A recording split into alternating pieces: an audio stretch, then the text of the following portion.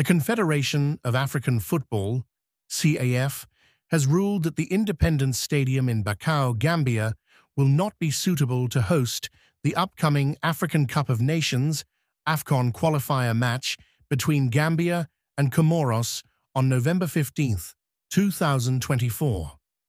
After an inspection of the stadium, CAF officials determined that the playing surface fails to meet the necessary standards for hosting a Category 3 CAF or FIFA match, which is required for AFCON qualifiers.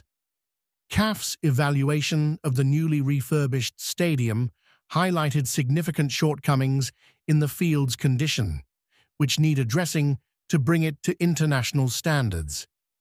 The verdict means that the crucial AFCON qualifier for Morocco 2025 will have to be relocated outside of the Gambia, dealing a setback to the Gambia Football Federation, GFF, and local fans hoping to support their team on home soil.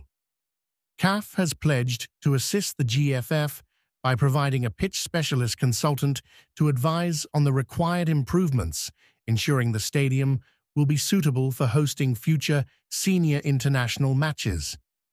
This intervention aims to help the GFF work toward meeting the criteria for hosting CAF and FIFA-approved events in the future, allowing Gambian fans to witness international matches at home.